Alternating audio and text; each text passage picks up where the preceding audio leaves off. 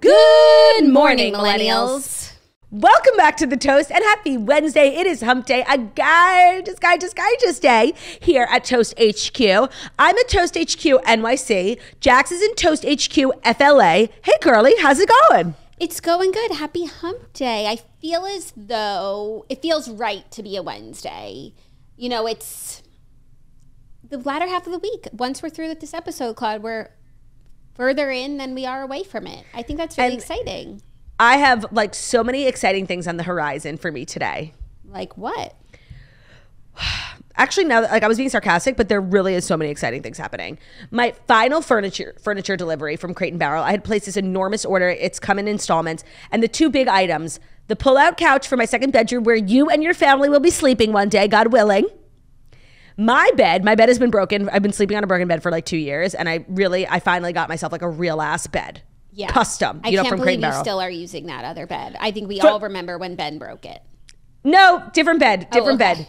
The one that Ben broke, that was a devastating loss because that was a real bed too. Then I was like, you know what? These beds keep breaking. I bought an actual $400 bed from Wayfair. The fact that it has lasted me 6 years, I just want to say, speaks to Wayfair's true quality. And it had a storage drawer underneath. I got a new bed, Crate & Barrel with a storage drawer. I'm really excited about it. So that's happening today. My apartment will be done. That's exciting. By today. Then I have to hit up the kosher grocer, which is always just a thrill. When I tell you my life has changed. Then Do you find yourself eating more protein now? Like, are you all proteined up? Every single night. And so funny. So last night I went to an engagement party on the Upper East, Jewish community. Let me tell you, there were 2 topics of conversation going around the entire party, and 2 only. Well, 3 actually. The toast. 4. Okay. First was, of course, the beautiful couple, Mazel Tov, you know. Mazel. The second, Ozempic. When I tell you, every person was talking about Ozempic. 3, Ory's, the new kosher grocer. The fruit platter for the engagement party was from Ory's. Everybody said, oh, this is such good fruit from Ory's. So, like, when I thought it really had only revitalized my life. When I tell you every conversation, someone was like, have you had the salad dressing? And I was like, no. No, and I said, have you had the rotisserie chicken? I'm kind of the rotisserie chicken champion. People have really discovered the rotisserie chicken through me. But then literally people keep starting rumors about this grocery store. Someone's like, I heard that they're getting a frozen yogurt machine. I'm like, well, actually, I heard that too, so it might be true. But then I heard from my friend Margot, and she saw it with her own eyes, that they are now selling pre-made briskets.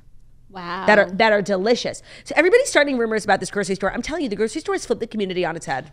That's so beautiful. But they could serve ice cream and chicken.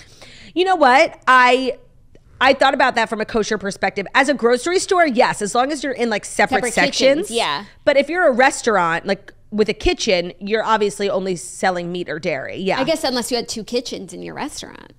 That would be, a high budget restaurant. And different tables too, and different serveware. Very interesting. I'm excited for you. So that's just like, and then I'm going to a concert, seeing by Queenie, Kelce Ballard Queenie, you know? Oh, very lovely. Yeah. So it's just kind of an amazing, and then by the time I'm done with the day, it's the hers day. Exactly. What about you? Busy day. I'm a little queasy today. It started last night as I was going to sleep. I was like feeling nauseous, but I was like, okay, well, I'll go to sleep then. Like, What if I just took a nap? Like it makes me feel like I want to lay down. So why don't I just stay laying? And then as I was doing my makeup this morning, I was like, yeah, I feel a little amiss. Can't pinpoint it. So just gonna watch that. Oh my God, something's up with Jax, you guys. Nothing like crazy. I'm in tune with my body, and I'm saying I don't feel 100%. I feel kind of like out of focus. You know when that happens? Yes. So funny. I'm really not a person who's in tune with her body. I'm in tune with what's necessary, but not my body. You're not? Like you can't feel if something's a little different? No. And like sometimes I'm completely fine, normal and healthy. And I'm like, oh my God, something's off. And like nothing's off. Do you know what I mean? Yeah. I'm not in tune. I feel like if you felt this way, like you would notice just like a low grade queasiness, I would say. I don't know. Maybe I need a Zofran. Are you pregnant? No. Okay. Did you check? I don't have to. It's not possible. Okay. Yeah. Zofran, perhaps I don't have one. Oh, let me tell you something Gotta ask about around. Zofran. Anyone have a Zofran? They need to make that shit more accessible. You know, every time I get on my soapbox about Ozempic, Wegovy, Mounjaro, more accessible, affordable. Yeah. Throw Zofran in there too. You shouldn't need a prescription for that shit. It's like the only thing on the planet that actually gets rid of nausea and you need a prescription for it? Yeah, because it works. Like, stop being like gatekeeping, girl boss. Just go. Yeah, now I'm craving one. I'm itching for one. I'm all out because I'm so generous with mine because I feel so strongly. You are so generous with your Zofran. Universal Zofran prescription. I literally, like, you won't catch me giving my Zofran to a dying person. Like, that shit is like liquid gold. It's so amazing. Like when you're hungover, obviously I was prescribed for migraines. I got with my migraine medication Zofran because migraines can also cause nausea. And I always got double the amount of Zofran and they would give me 5 migraine pills for a month. Like fucking rude. Step it up. No, and they would give me so much Zofran. So I was super generous with it to the point that I don't have any. The greatest part of Ozempic is obviously the weight loss, but I would say coming in close second is more often than not, you get a prescription for Zofran along with it because it can cause nausea. And let me tell you, like, they should drug dealers should get into that. Oh, and just to clear up some more rumors that might be started about me, I'm not on Ozempic, even though I'm nauseous. Oh my God, are people saying that? No, I haven't seen one person say it. And honestly, it's a little fucking rude. I was going to say. It's fucking rude. Maybe, yeah. Can't confirm or deny if I'm on Ozempic. No, I'm cackling. No, but I feel like because of what I'm saying today, people could conclude that I'm on Ozempic, and I'm a big champion of the drug. But put the future rumors to rest, even though I know it looks like I am. It does.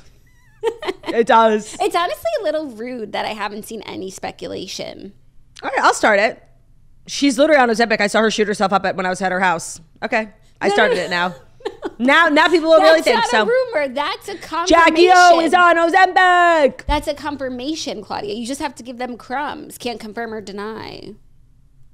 I can confirm. I saw her shooting it up. That's a lie. Good. Now, listen, you get what you asked for. Okay, yeah, I'll put it out. Now people will really be confused. They'll be like, but Jackie, now you really need to stay on point with your health journey. Oh, I know. Because they're going to be like, Ozempic didn't work for her. Yikes. Wait, okay, so last night at this engagement party, I of course ended up in the room with the dessert and the older women. That's just like kind of where I sort of gravitate. And of course, everybody was talking about Oprah's Ozempic special. And I got to see firsthand like how I feel like the impact that it's had. People were just like everyone was talking about it so positive. They loved the special. You know, people said it should have been longer. And it was so fabulous to kind of see it firsthand. Yeah. And I was talking to it was my best friend Alicia's house. Her mom do you know that Esther is the biggest toaster? I know she listens to the show, yeah, but I didn't know that. No, every single day. Hi, Esther. So she picks up her mom every day. And so sometimes her mom's like, no, I don't need to be picked up. She's like, no, you don't understand. I need to get in the car so I can listen to the toast.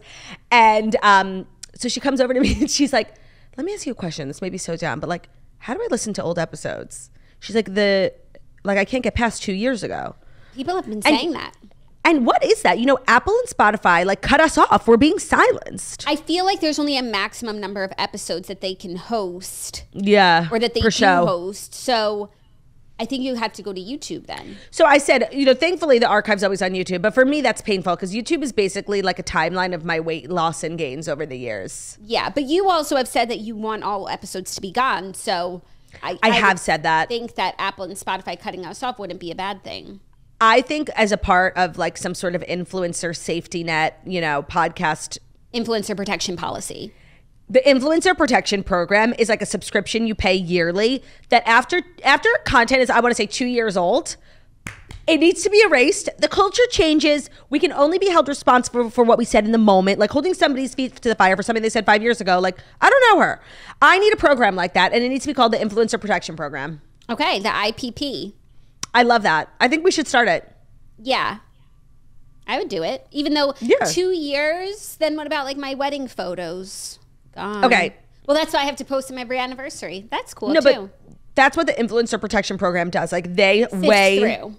Yeah, like anything personal, wishing a happy birthday to your spouse, like of course that stays. But anything, you know, topical or a little bit, you know, if murky. You wish a happy birthday to your spouse and you're like, happy birthday, R word. Well, that would then be alerted by the IPP. I don't know why you would be calling your significant other the R word, but I see what you're saying. Like, it could be a joke you guys have. That Right, doesn't right. age well. In a time where everyone was saying that word. No, I understand. The IPP would flag that for sure. And maybe when they felt the culture changing, that flag, that folder of R word content would be immediately washed away. Yeah. I think we're onto something. 1,000%. But I don't want to limit it to influencers. Like, it's really people comedians. need that for their jobs going forward. You know, just a social media cleansing program. So I'm glad you brought up rumors being spread about you. I don't know if you know that there's like a conspiracy theory about us. Tell me everything. And it's one of those things where people think like we're like It's cooler true. and we're Hollywood than we are. I don't care what it is. It's true. So Extra. What is it? People were blowing us up on social media yesterday for not talking about Quiet on Set, the documentary. They think we're like involved. And they're like, why haven't the girls spoken about it? And it's, first of all, we literally spoke about it the day before yesterday and last week. And the time before that. No, I saw those comments, and that's just people to me who don't watch the show because... No, but there's like a full theory that we're like protecting Dan Schneider. When if you read my book... You don't watch the show. You don't watch the show if you think that. I haven't watched the documentary yet either. But I saw on TikTok yesterday, and of course it's a story today, Dan Schneider did a podcast. He did an interview. It was a podcast. That person has a podcast? I think so. No, I mean they were sitting in Jackie. They were sitting in chairs with Shure mics. Did they have mics? No, they were just sitting in chairs facing each other. I think that person, the vibe I got is that person is a friend of Dan Schneider's, and I think people probably like him, and he felt like he wanted to sit down with Dan to clear up some rumors. That and they person gave it to the Hollywood Reporter is a former iCarly star. Yes, and it's from the Hollywood Reporter. I watched it on X. Oh, by the way, they did give it to the Hollywood Reporter. I watched it on the Hollywood Reporter's TikTok, and you're right, they don't have microphones. It's not a podcast. It's just a piece of content. So funny how my brain is sort of manipulated into thinking two people in chairs looking at each other is a podcast. No, nothing about that was giving podcast because it was so quick and brief. And if you're a podcaster, like, we have the time to talk. That's actually so true. It was only 19 minutes. It was just like question, answer, question, answer, question, answer. The pace of it was so fast paced to me. I never could have mistaken it for a podcast. Yeah, there was no sort of conversation after Dan gave one of his answers. It was just like, okay, moving on. Yeah, thank you for clearing that up, even though you barely did. Moving on. You barely did. And by the way, not Dan Schneider getting on the Ozempic train. Oh, yeah. Dan Schneider looks like he lost 200 pounds. Yeah, he does look slimmed down. Yeah. And he has a goatee. He doesn't deserve Ozempic. It's too good for him. Yeah. Give it to someone who can't afford it, like for real, and who really needs it. Well, we'll get into that interview. So I guess without further ado, did you watch Vanderpump Rules last night? I didn't. I was at an engagement party. Right. I watched it. I'm struggling to remember what happened. If you want to table it for like maybe next week, we could do like a 2-episode recap because I didn't watch it and I do have Dear Toasters for today. Yeah, but no, I didn't have any pressing feelings or thoughts, so it doesn't even matter. Okay. Great. So without further ado, here are the Fast 5 stories that you need to know. And the Fast 5 stories that you need to know are brought to you by Game Time. You shouldn't have to worry about when you buy tickets for your next big event. Game Time is the fast and easy way to buy tickets for all the sports, music, comedy, and theater events near you. With killer last-minute deals, all-in prices, views from your seat, and their best price guarantee, Game Time takes the guesswork out of buying tickets. So Game Time is the only ticketing app that gives you complete peace of mind with your purchase. You can see the view from your seat before you buy, so you know exactly what to expect when you arrive. The all-in pricing shows your total upfront, so you know you're getting a great deal before you check out. You can buy tickets in seconds with 2 taps. They're just obsessed with finding ways to help you save money on tickets. So they have deals on tickets right up to the start of the event, even an hour after it starts. It's basically the place to find last-minute seats. You have exclusive flash deals, sponsored deals on tickets for football, basketball, baseball, concerts, comedy, theater, and more. With zone deals, you'll pick the section and Game Time will pick the seats, and that'll give you big time savings. And of course, the Game Time guarantee means you'll always get the best price. If you find tickets in the same section and row for less, Game Time will credit you 110% of the difference. So take the guesswork out of buying tickets with Game Time. Download the Game Time app, create an account, and use code TOAST for $20 off your first purchase. Terms apply. Again, create an account and redeem code TOAST for $20 off. Download Game Time today. It's last minute tickets. It's the lowest price. And know what? It's guaranteed. Today's episode is also brought to you by BetterHelp. So thank you, BetterHelp, for sponsoring today's episode. A lot of us are spending our lives wishing we had more time. The question is, time for what? If time was unlimited, how would you use it? The best way to squeeze that special thing into your schedule is to know what's important to you and to make it a priority. And therapy can help you find what matters to you, so you can do more of it. If you're thinking of giving therapy a start, try BetterHelp. It's done entirely online. It's designed to be convenient. It's designed to be flexible and, of course, suited to your schedule. You'll fill out a brief questionnaire and you'll then get matched with a licensed therapist. And you can switch therapists at any time for no additional charge. I feel that's probably one of the greatest benefits of BetterHelp is like a weird thing about therapy is sometimes you go to a therapist no matter how highly recommended they are and it's just not a match, like on a personality level. There's nothing wrong with her. There's nothing wrong with you. It's just not a good match.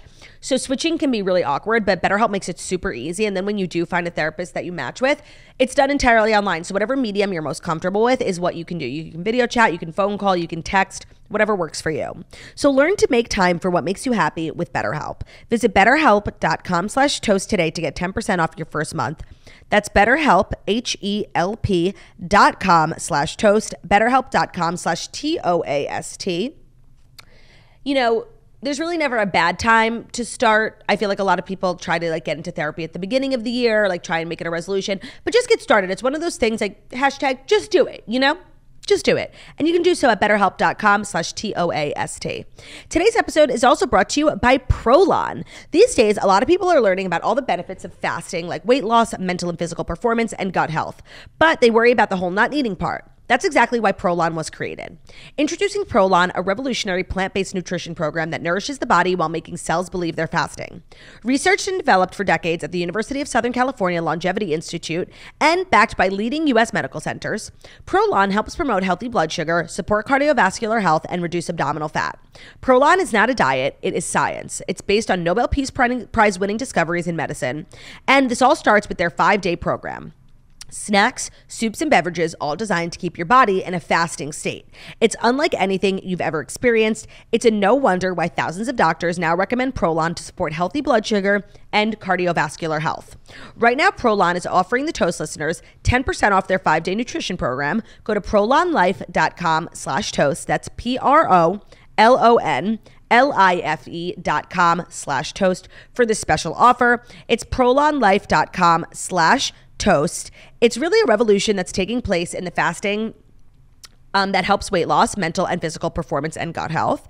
And if you're just tired of fasting or cleanses that leave you hungry and exhausted instead of rejuvenated and energized, try Prolon, the scientifically proven meal plan solution that you've been waiting for. So head to prolonlife.com/toast for a special offer of 10% off their 5-day nutrition program. Thank you. Are you ready for our first story? I am. Dan Schneider responds in an on-camera video to disturbing revelations in Quiet on Set. So Dan Schneider, he posted the video to his YouTube channel at Dan Warp. And he did? Yes, it was a 20-minute interview with Boogie, who plays Tebow on iCarly. So people have seen the allegations in Quiet on Set, The Dark Side of Kids TV, that has been airing over the last few days. And Dan Schneider is being held accountable. So he is asked about some of the more egregious allegations made in that series. He said, quote, "Facing my past behaviors, some of which are embarrassing and that I regret, I definitely owe some people a pretty strong apology." He spoke about the series allegations that he continuously requested female writers to massage him in front of other writers and crew members. He said, "It was wrong. It was wrong that I ever put anybody in that position. It was the wrong thing to do. I'd never do it today. I'm embarrassed that I did it then. I apologize to anybody that I ever put in that situation. Additionally, I apologize to the people who were walking around Video Village or wherever they happened, because there were lots of people there who witnessed it and who also may have felt uncomfortable. So I owe them an apology as well." He talks about the jokes that have been deemed inappropriate now that were made on the show, and he apologizes for those, while also saying, you know, there were a lot of people whose job it was to approve that. Whose job it was to approve that, who wrote that, and, you know, everybody gave those things the green light. But overall, he's saying, "I'm so sorry. These things shouldn't have happened. I wouldn't do it now. I wish I didn't do it then." Okay, so first of all, I thought the turnaround time was really crazy. Almost like he knew, like this was pre-recorded, like he knew what was going to be said about him. Like maybe he got a screener, because really yesterday the second episode, the second part of the documentary had dropped, but I think much more of the more egregious allegations. And literally, like, while it's going viral, like the second people start talking about it, he drops his thing. Like, I just thought the timing was kind of crazy, no? I don't think so. I think we've been talking about the fact that this thing was coming out for a few weeks. Yeah. So I'm sure he knew, and I'm sure they reached out to him for comment. I'm sure they knew this was going to be a referendum on him.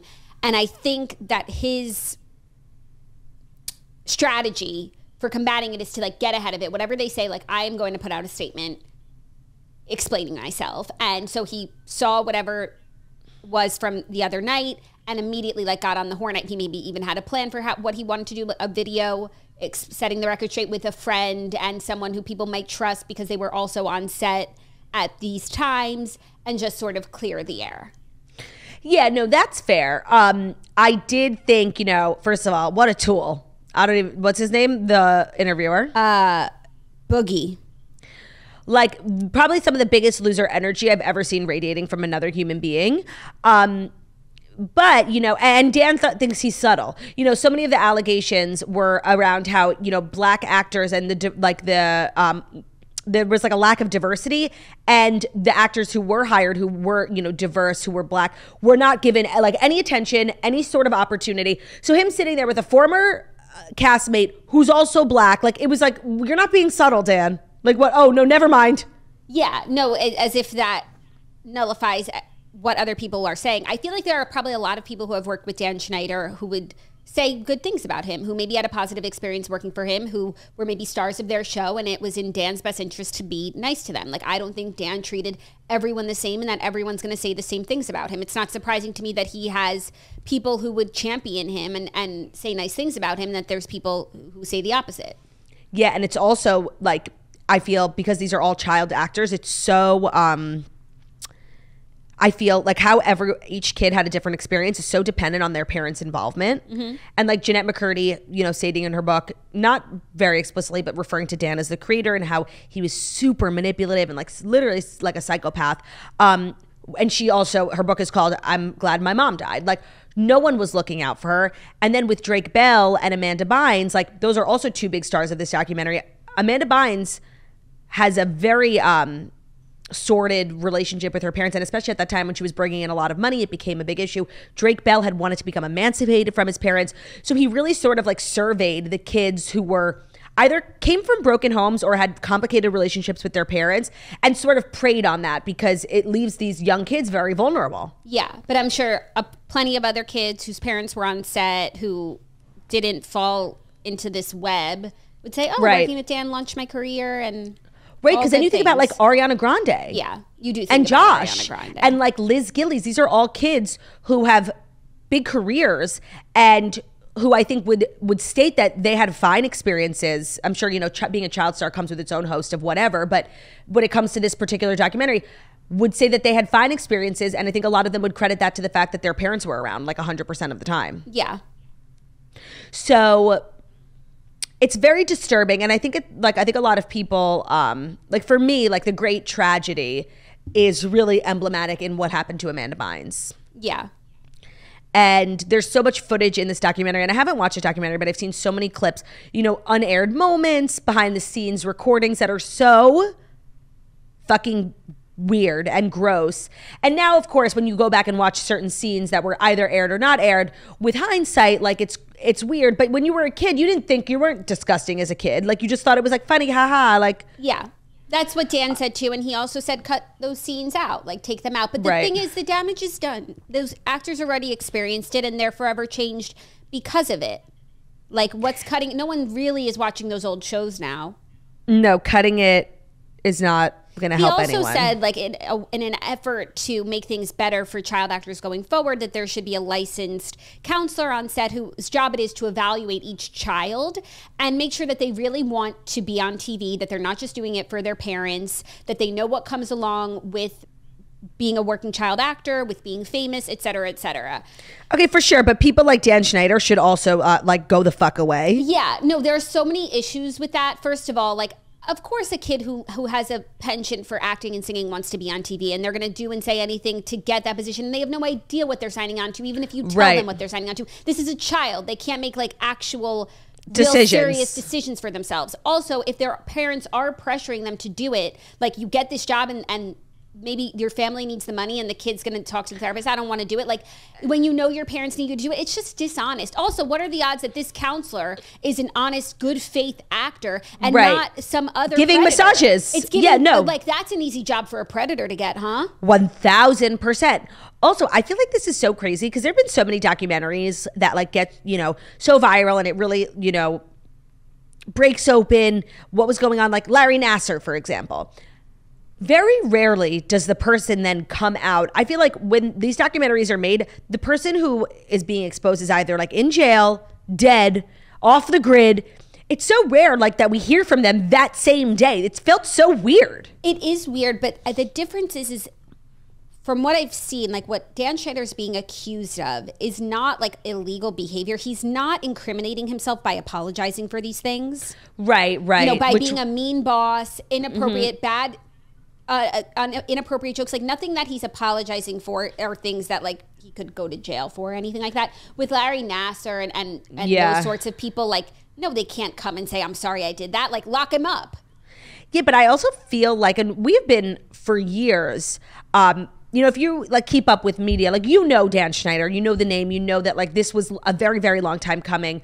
And I feel like the rumors about him are worse than the allegations that have come out from this documentary. There are other things, too, that we've all sort of heard that I guess they're not addressing in the documentary. Which is why he was able to then, go on and refute those claims in an interview. Because if they were the real allegations, what we've all heard for many, many years, he could never, speak on that because he would go to jail. Well, he certainly couldn't apologize. The only thing he could say is, I didn't do those things. That's all he could say. And that's not the tone of this interview. He's not saying I did not do the things that they're saying in that documentary. He said, I did them, it was wrong, and I'm sorry. Right. But there's more. Cool, you're sorry. The damage is done. Like, sorry. Yeah, like, no, we don't give a fuck. Like, for real. Yeah, sorry that you're embarrassed today and that you're having a bad week. I don't give a shit. No, like, not gonna find me caring.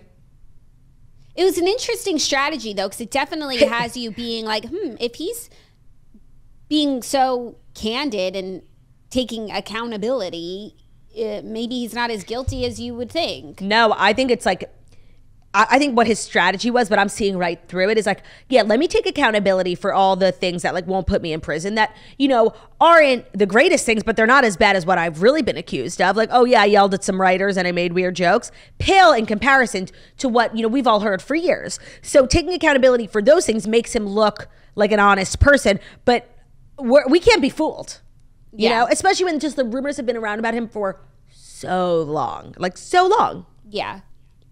No, but I guess in the same breath that people are talking about quiet on set now, they're also talking about this Dan Schneider interview as opposed to it just being about like these nasty things about Dan Schneider, He's just like really gross and he needs to just go away, like for real. He had gone away though, yeah? Right, so he's not like a person who is public facing all the time. Like he didn't even really need to respond. He's extremely wealthy. He could have just continued like living his private life. Yeah, he could just be like a freak who's obsessed with the attention and like can't let people talk about him without him coming out and clearing his name. For sure. Even though like people have been talking about him for so long. He's never. Not mainstream. No, not mainstream. But former castmates, remember when Jeanette McCurdy was on Vine? She was making all those. She was clearly having some sort of like episode and she was like making all these cryptic TikToks about Dan Schneider. Like there have been many, many moments over the years where we've talked about it, never to the point, you're right, where it became like mainstream and viral content. But it's been spoken about for so many years and he really has just dip, dive, duck, dive, and dodge, Yeah. He's such a freak. He's so disgusting looking. Like, hate. Yeah. So I haven't watched documentary, but now I want to, but I wanted to watch this before just so that we could speak on it so that people don't think we're covering up for Dan Schneider. When I see those comments, like that's a person who has never watched The Toast a day in their life because we've been talking about Dan Schneider since 2017. Jackie and I, when our show was owned by Verizon, we were like obviously talking about Dan Schneider like two girlies would, like talking about how he's a freak and a pedophile. And we literally got called, we got called in by Verizon like legal team. We had to sit through like a they were like, 2-hour "You guys can't say compliance stuff like that." We're like, what do you mean? It's true. We literally had to sit in like a 2-hour presentation, like about compliance and defamatory language. Like, it was so boring, first of all. And I was like, you're kidding me. You're kidding me. It was actually probably really helpful. Just I agree. Not for Dan Schneider, doing but what we do. It was a good lesson to learn. Just throw allegedly in front of anything you say and you're totally safe. Yeah, that was really the lesson. But just it goes to show you that we were called in 2017 over this. So if you think we're part of the cover up, you haven't been paying attention. And you're not fans of this show. Like, I don't know how you stumbled on yesterday's YouTube episode, but go away. Jackie, literally, how many days can go by before I bring up Jeanette McCurdy's book? Like, what are you guys talking about? No, literally. And the thing is, I'm talking to them right now, but they're not listening because they don't watch this show. They just commented on yesterday's episode. No, and by the way, Jackie and I, like, we're pretty wishy-washy on certain things, right? Yeah. You know, one day we hate this person. We're always changing our minds. I don't want to say wishy-washy. We're open-minded. One thing I feel like we really don't move on from is like child stuff. Like, we're never going to be back on Balenciaga. Like, the kid stuff, like we can't be bought, you know? Yeah. No, there's no turning a new leaf on kids, so like, you know? On kid stuff, I agree. Like, I don't care how sorry you are, like, for real. There is no absolution. Yeah. Absolution. You've been absolved. You've been absolved. Absolution? Feels right. Absolution. Feels wrong, actually. Absolution. Abstinence? No. Absolution, formal release from guilt. Oh, yeah, there is none. Like, seriously, once you meet your maker, you can work it out then. Yeah. So, that's what's new with Dan Schneider. He's got a turkey neck. Are you body shaming? I am, yeah. Yeah, I really, really am. Are you ready for our next story? Yeah. Yeah. Beyonce says her new album, Act 2, Cowboy Carter, was born out of an experience where she did not feel welcome. So Beyonce has announced her next album called Act 2, Cowboy Carter on social media. It has a picture of herself wearing a red, white, and blue outfit on a horse and holding up an American flag. As we know, this next album from Beyonce is going to be a country album in the ilk of her 2 songs that she's released called Texas Hold'em and 16 Carriages. She put out a statement yesterday with the announcement saying, thank you from the bottom of my heart to all the supporters of Texas Hold'em and 16 Carriages. I feel honored to be the first Black woman with the #1 single on the Hot Country Songs chart. That would not have happened without the outpouring of support from each and every one of you. My hope is that years from now, the mention of an artist's race as it relates to releasing genres of music will be irrelevant. She said, this album has been over 5 years in the making. It was born out of an experience that I had years ago where I did not feel welcomed. And it was very clear that I wasn't. But because of that experience, I did a deeper dive into the history of country music and studied our rich musical archive. It feels good to see how music can unite so many people around the world while also amplifying the voices of some of the people who have dedicated so much of their lives educating on our musical history. The criticisms I faced when I first entered this genre forced me to propel past the limitations that were put on me. Act 2 is a result of challenging myself and taking my time to bend and blend genres together to create this body of work. I have a few surprises on the album and have collaborated with some brilliant artists who I deeply respect. I hope that you can hear my heart and soul and all of the love and passion that I poured into every detail and every sound. Okay, so many thoughts. Well, people then figured out like what things she was talking about when she was entered the genre and didn't feel welcome. Unwelcoming experience. I remembered that too when she did that CMA performance. I thought it was fabulous. Like, I loved it. She did a CMA performance with the Dixie Chicks. The Chicks. At the time, they were called the Dixie Chicks. Singing one of her songs. Mm-hmm. I don't remember any of this, really. Oh, I do. And I actually remember talking about it on The Toast. And I wonder if she's talking about not feeling welcome by like the fans or by like fellow country artists. The vibe I got was backstage unwelcoming, because I think then I saw an old article that Beyonce talked about like not feeling welcome at the CMAs, and she felt like backstage everyone was like kind of giving them looks, because the chicks are also sort of, they're like a lightning rod. Yeah, I feel like there's dynamics with it. They might have enemies too in the CMAs. They're definitely like, you know, I don't know what the right word is, but yeah, I know what you mean. Yeah, so again, then also maybe the fans, and I think the reception to the performance has been scrubbed from the internet. You can't even watch it. Wait, that's so crazy. I remember thinking, like, thank God, like, when somebody so cool as Beyonce, like, gives her sort of approval to the CMAs, like, we've been trying to get people onto country for so many years. Like, Beyonce has that power. I remember being like, yeah, the more the merrier. And I do remember the fans being, like, lame about it. Yeah, I feel like it must have been a bad reception because you can't even watch the video now. Because, of course, now I want to go see and be like, oh, what'd they do? Oh, I didn't realize it was scrubbed. Yeah, it's not. Ugh, it's no loser longer. Energy. Does anyone have an old TiVo? Yeah. Where we could watch it? Well, then she's sort of teasing in this caption, you know, working with people, collabs. And we have to sort of sit here and just guess. Chris Stapleton. Well, read again who she said she was collaborating with, because it sounds like it might be mostly Black artists. I have a few surprises on the album and have collaborated with some brilliant artists who I deeply respect. A few side sentences up. I did a deeper dive into the history of country music and studied our rich musical archive. It feels good to see how music can unite so many people around the world while also amplifying the voices of some of the people who have dedicated so much of their lives educating on our musical history. Oh, okay, maybe not. That just felt like sort of the genesis and the research for this project, and like, but as far and as also how country music is really for everyone. Like, yeah, as far as collaborations, no, I feel like she might be collaborating with some big country artists. Okay, I would not mind a Beyonce Darius Rucker collab. Like, I feel like Darius Rucker has kind of put the like Black country music fandom on his back for so many years, and I think Beyonce should reward him for his good work, you know? Yeah. I don't see it. I don't see it musically, like sonically. I agree, they're very different. I really do see Chris Stapleton because he collabs. He loves a collab. He collabs. He's DTC, down to collab. But also, I feel like sound-wise, he's very soulful and very No, soulful's a good word, and I also feel like as far as like the mixing of genres, like there's a crossover. Yeah, I think it would sound really beautiful. I feel like that could be, and then maybe some artists that we don't know as well yet. I don't think it's going to be like, Luke who I feel like she's going to do it? No. And Luke Bryan. Please, no. Do you know who I feel like she's going to do a collab with? 100%. Actually, I'm calling it right now. The Warren Treaty. Okay. Remember I told you about that wife-husband duo?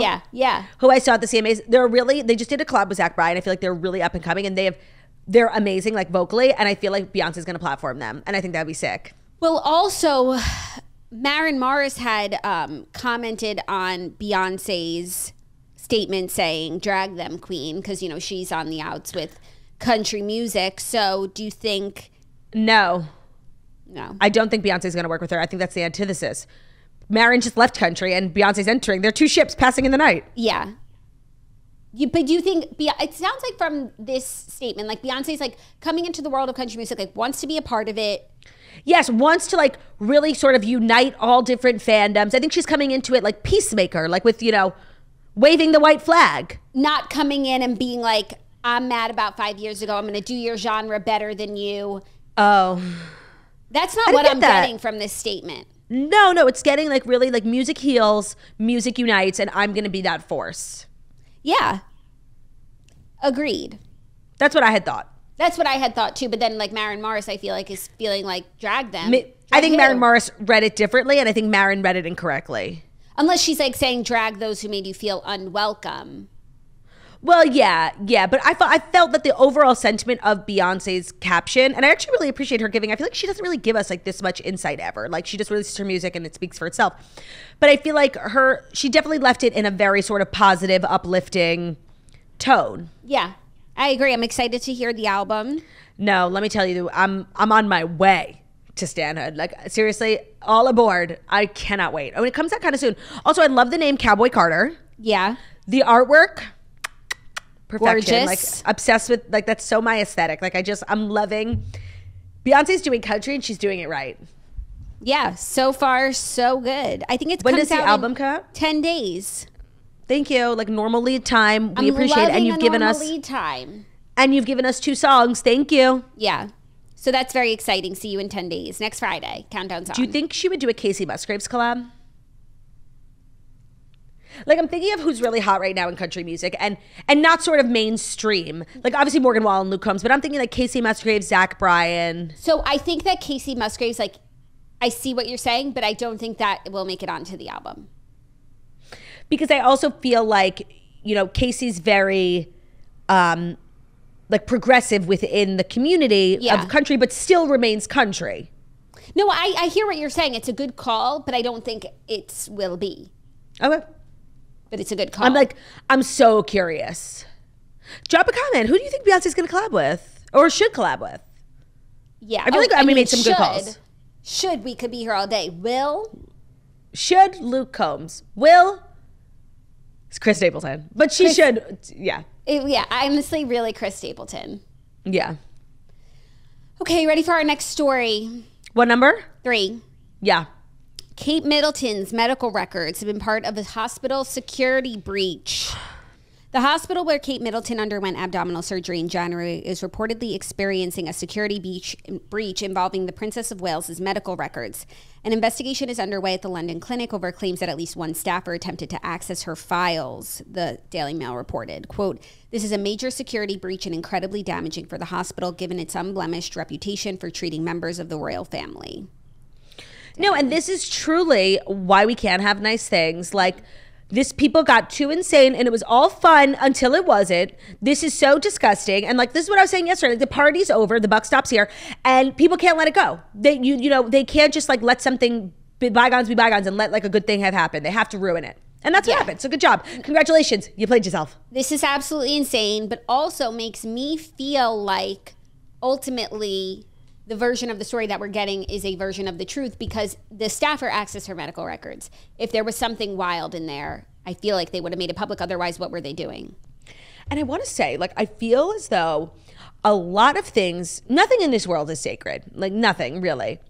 But I feel like the HIPAA oath, for the most part, like, people really, really take seriously. Yeah. And they respect it. And you don't hear a lot about, like, and the celebrities, are human beings. So they have all sorts of health issues, pregnancies, things like that. And people in the medical field, I'm sure, who live in, work at Cedars-Sinai, I know plenty. And I feel like it's kind of this oath that's really sort of respected. And I love that. And so when I hear situations like this, remember Scott Disick? When he was in that rehab Zoom thing, HIPAA violation, for the most part, people really respect it. Both people who work in the medical field, but also people in the waiting rooms, fellow patients. People really respect it. Though they haven't taken the oath, but yeah. No, but that's what I'm saying. Yeah. Like, even regular people, I forget who I was having this conversation with, but, like, celebrities have to go to the OBGYN. Mm-hmm. And, they're pregnant, they're hiding a pregnancy. But even if they see someone, for the most part, there is this sort of unwritten thing. You see a celebrity in the doctor's room, like, you're not going to really share that. So when something like this happens, it's always really disappointing. Yeah, no, this is insane. I hope that staffer is found and fired swiftly. No, and like, walked through the streets. Shame. Yeah. Because what are you doing it for? So you could sell it to TMZ? Like, you're disgusting. Yeah. Which makes me feel like there was nothing to sell. Just if we're going to get back to the Sure. If we're going to conspiracy. Get back to the conspiracy. Like, they didn't find what they were looking for, clearly. Or she wasn't able to access it because it's, like you said, they have an unblemished record. They're obviously very secure. And some, low-life nurse can't get access to everyone's files. Yeah, attempted to access. Right. Okay. It's giving low-life nurse. It is. I kind of love the term low life. It's so insulting. And I don't really use it a lot because if you do, it becomes... That's why it's insulting, because it's not overused. Yeah, but like being called... if somebody ever called me a low life, like I'd seriously, I would just end it. Like, end it all. It's horrible. Yeah. But don't do something that warrants being called a low life. Nurse. You don't think it was a doctor, administrator? It's got to be a nurse? I'm sorry. Did I assume? Yeah. You read. One staffer. Okay. I'm sorry for assuming, but it was 1,000% a nurse. No? Yeah. Yeah. Oh my God. I totally assumed. And I made an ass out of you and me. I'm so sorry, but it was. But you stand by the assumption. Yeah. And let's not get into it, Ashley Jessica RN. I respect and adore nurses. They are, are society's lifeblood, our brave, I respect, but it was definitely one of them. I respect And I think an honest real nurse, nurses. I think an honest nurse would agree with me. Yeah. But this wasn't an honest nurse. It was a low-life nurse. Okay, ready for our next story? No, because I forgot to tell you how cute you look today. Oh my gosh, thank you. I got this favorite daughter sweatshirt from Fashion Pass. From So did I. Fashion Pass, one of our sponsors. It definitely, I would never wear it in front of you because it's like beyond rude, but I see you obviously had no qualms about wearing that in front of me. No, because I like it. And it's cute. I like the color of it because I feel like it's a nice color to wear on the show. I feel like it's one of my colors. Yeah, I need to start wearing more of my colors. I wore my color last night and everybody said it looked so gorgeous. Like, what color? Everyone was talking about it. Like, it was like a wintry blue. That's everyone's color. No offense. It's such a gorgeous It's true. color. I feel like, yeah, you know what? Yeah, it's more so like, is this an ugly color? Yeah, is this a flattering color for the human face? Right. That's a beautiful color for anyone. Honestly, I've not seen someone look bad in it. Yeah. Yeah.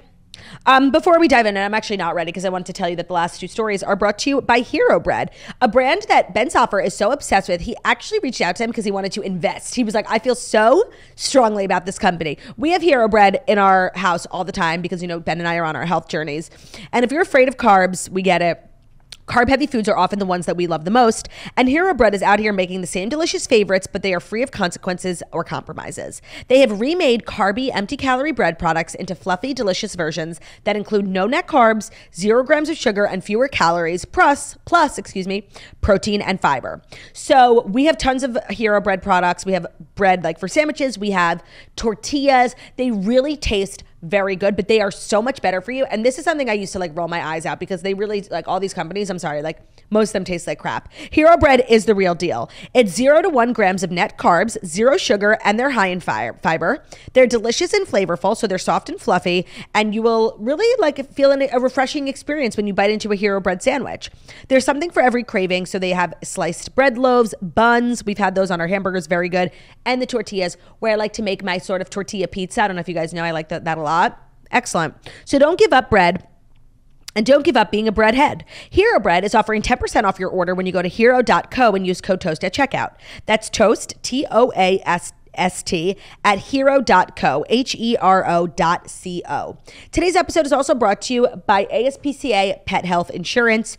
Your pet is one of a kind. I feel like this is a very appropriate sponsor for me because with my, first love, Theo, we actually did not have pet insurance. I thought that was like one of the dumbest things I've ever did. And look how it paid off. Like I ended up with crazy bills. Before I even got Romeo, the first thing I did was get pet health insurance. And it's really important that you do that because your pet is one of a kind and so is their journey. Every playful moment is a memory in the making, but sometimes our cats and dogs are a little too good at getting into trouble. And that's why you should really check out ASPCA Pet Health Insurance. Explore their coverage. Their program offers customizable accident and illness plans, making it easier for pet parents like you to help your pet get the health care that they need. The ASPCA Pet Health Insurance Program has been around for over 18 years. They have helped more than 600,000 pets during that time. They allow you to customize your plan, help ensure that your pet's plan is as unique as they are, because vet bills can really add up, especially when you're least expecting it. It's simple. Use their app to submit a claim, and you'll receive reimbursement for eligible vet bills directly into your bank account. So explore their coverage visit aspcapetinsurance.com/toast. That's aspcapetinsurance.com/toast. aspcapetinsurance.com/toast. This is a paid advertisement. Insurance is underwritten by either Independence American Insurance Company or United States Fire Insurance Company and produced by PTZ Insurance Agency Limited. The ASPCA is not an insurer and is not engaged in the business of insurance. Check out aspcapetinsurance.com/toast. Thank you, La. You're welcome.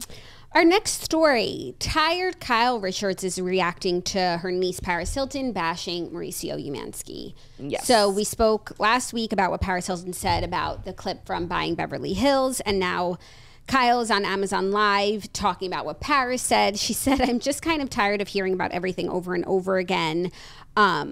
She said that she thought, she was like, for me, it was like, oh, Real Housewives of Beverly Hills reunion is done. Thank God I can exhale and relax a little bit.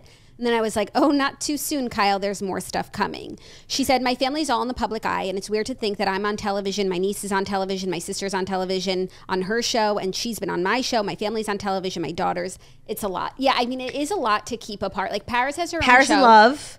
Real Housewives. Kathy's on Real Housewives and Paris in Love. Then Mauricio is on Buying Beverly Hills, and Kyle's daughters are on that show too. And it's like everyone has to keep track of what everyone's saying all the time, and you have to keep talking about what everyone's saying. And she's so right. Like with the Richards sisters, like they've been fighting since season 1, and they have really been fighting about the same sort of kind of Roman Empire moments in their family. Like they keep rehashing the same 5 things. You know, you stole my goddamn house, Rick and Mauricio, like the same couple of things. And I feel like that's so classic family beef. Yeah, well, I just watched part 3 of Beverly Hills. Kathy came out, and what they said was, it's like, it feels like Kathy and Kyle are always fighting, but they both, without, you know, looking at each other, were able to say the exact amount of fights that they've had in their life. It's right. 3.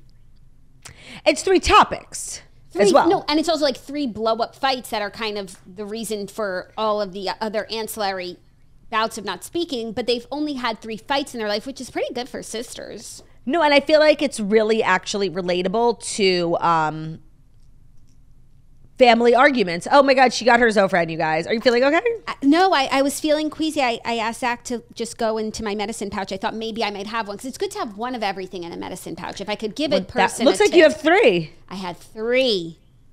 This well, is going I'm to wishing you a change the speedy game. recovery. Oh, I mean, Zofran is fast acting.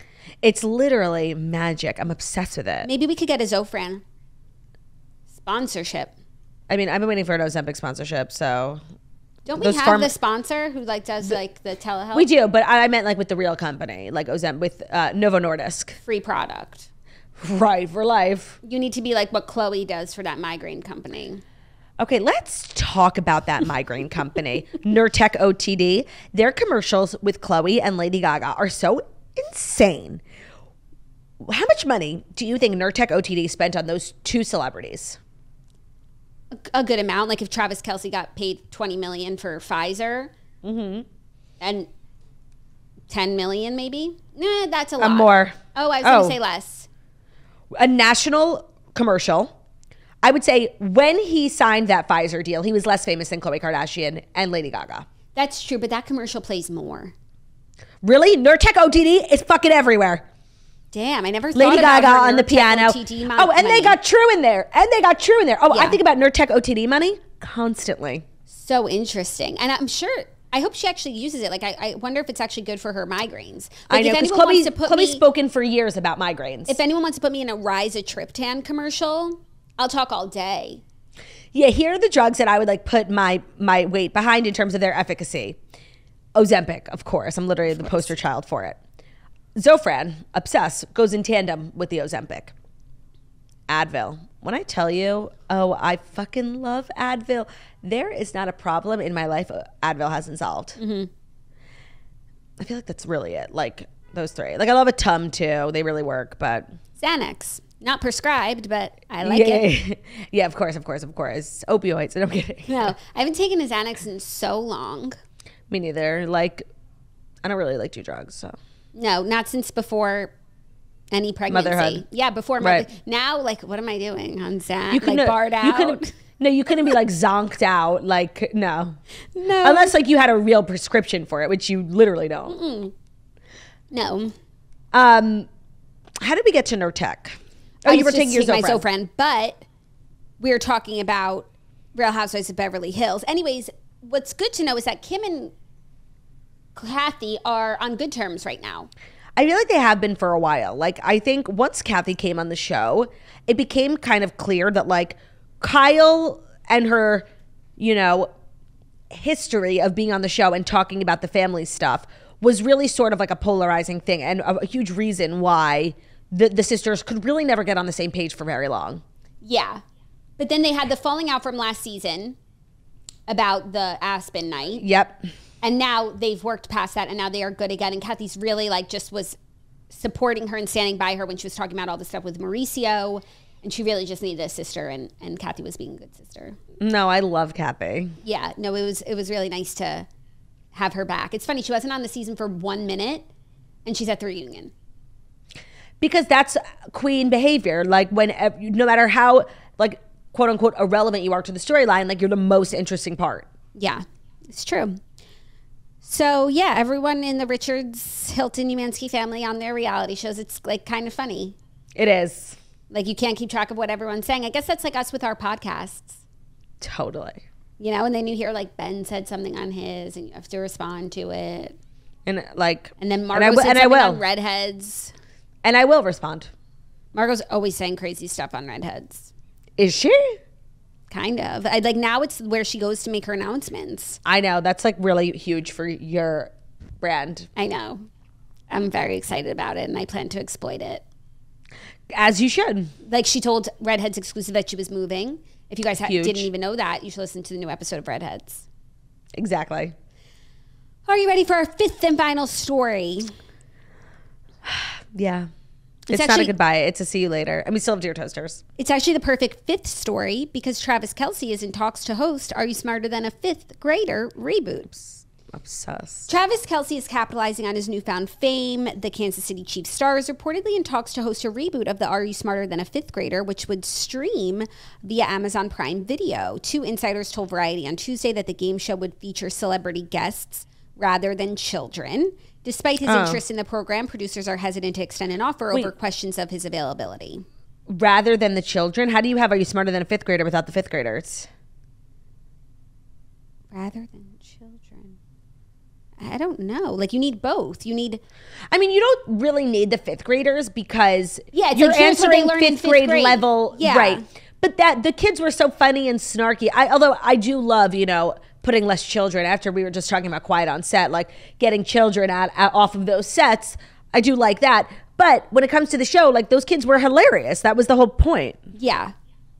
And that Travis like interacting with little fifth graders, like that's the magic, no? Yeah. It's a really cute idea, and I'm sure he's trying to branch out. I think there's a very intentional team behind him as he enters a new chapter of his career. He's still playing football, but one day he won't be. And just like he did SNL and he does his podcast, and now there might be other hosting opportunities for him. We know he's a TV star. He did Catching Kelce, great show. 1,000%. And this show, Are You Smarter Than a Fifth Grader, is like a beloved, huge American classic. So, and that's so him. I think it's actually really brilliant. I just don't know the creative of the show if I agree with it. Without kids, you mean? Yeah, like it was so like very young Sheldon energy. Yeah. I think it could work without kids. They should really have that kid host the show. Young Sheldon. Even though he's old Sheldon now. Teenage Sheldon. I'll just really never be okay with like, specifically young boys like going through puberty on television. It's really uncomfortable for everyone. Brad? We know. It's like one of my least favorite things. Imagine how they feel. No, I know. And I imagine like they, years from now will be like, why the fuck were my like most horrible, awkward years broadcast for all of America to see? And then they'll look at their bank account and they'll say, okay. That's why. That's fine. I'll allow it. So true. So true. Okay, so those were the Fast Five stories, and we're going to get into Dear Toasters, our weekly advice segment, where you can write into us. Either head over to thetoastpodcast.com. There's a little submission box there, totally anonymously. Or email us, deartoasters@gmail.com. What are you going through? Do you need advice from your two favorite squirrel friends? We'll help you. And today, we've got a note from a sober mother. Hi, Swirlies. I'm a sober mother of two. I recently started making some mom friends at my son's preschool. Nobody knows that I'm sober, and on play dates when somebody has offered me a cocktail, I've always tried to defer while not disclosing my situation. I am not ashamed of my sobriety. I'm actually very proud. It will be 12 years in May, but I also just met these women, and I'm not sure how much I want to tell them. I got invited to a mom's night out next week, and I got invited to a mom's night out next week. Should I just tell them when they offer me a drink, or should I just keep making excuses? Whatever you're comfortable with. I feel like there's so many fake excuses that you could come up with. I also feel like most of the times when I'm hanging out with moms, we actually don't drink. Like someone's always pregnant, someone's always breastfeeding, I don't drink. Like I feel like it's okay to say no, especially when you have such young children, like they're in preschool.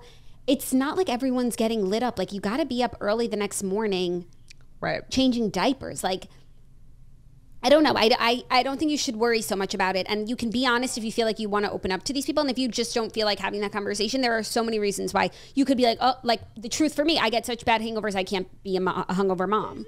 No, but also I feel like you can and should be honest, but you also don't need to say like I'm in recovery. You just say I don't drink. Like plenty of people don't drink. Plenty of people don't drink. You don't, and then once you know these people, you can tell them your story and how you're at 12 years, but just say, no, I don't drink. Like Margaret Josephs doesn't drink, you know, it's like people don't drink. Yeah.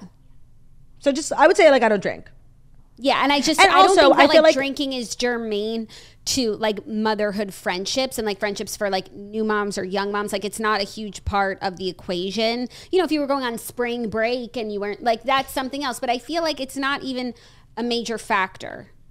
I also think, and correct me if I'm wrong because I'm literally not a mom, but I feel like having mom friends is really germane to survival of, you know, motherhood, like having people to commiserate with. And I don't know, I would tell them this part of you, share that with you, with them, you know? It could lead to like real connection. Yeah. I don't see why not to share, but everyone's different. So if there's a real reason why you don't want to share, there's other things you can do, but I think sharing would be nice.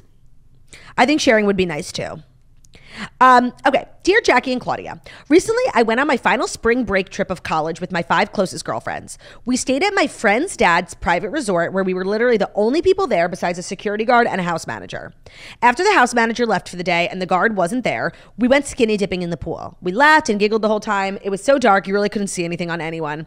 However, when I told my boyfriend about it, he seemed upset with me. I told him it was about the act of feeling free and comfortable with my 5 closest girlfriends, but he still seemed annoyed. Did I violate the respect between us? Should I have opted out of the skinny dipping? No, your boyfriend's a fucking loser. Like, grow up. Yeah. I don't unless you guys are like hella religious or something and it violates sort of like your code of conduct for each other. But if you're not, like literally who cares if he's what, jealous? You're not a lesbian. No, I don't think I don't know. I can't skip into his frame of mind. I think he's overreacting. Don't feel bad about it. You did nothing wrong. You literally did nothing wrong, but like, how do you resolve this, I think is the question. What are you going to pander and apologize? No, because I feel like that sets a bad precedent. Just because you have a feeling doesn't mean I need to apologize. Your feeling is wrong. Yeah. You could say like, I'm sorry that we weren't on the same page about something like that. Ooh, I love that. I love a skirt around apology where you say, I'm sorry, but like you're not really taking responsibility. No, I'm not sorry for the thing you want me to be sorry for. Like, but I'm sorry that was not something that I understood that you would be upset about. And next time I just won't fucking tell you, narc. That's, I think, a real lesson here as well. Like, not everybody needs to know everything. Even the person you're like closest to in this world, you know? Yeah, like it's like nothing about what you did affects him whatsoever. And no, and this is like a special girlhood memory. Like, leave it alone. Yeah. Loser. He's giving loser. Don't tell him next time. Yeah, no, that's the lesson here. Like, you know, he can't handle certain information, so he shouldn't get the security clearance. Much like Oppenheimer. He doesn't have the clearance. And neither did Oppenheimer, because you want to know why? He was a snitch. Well, he was a communist, but same thing.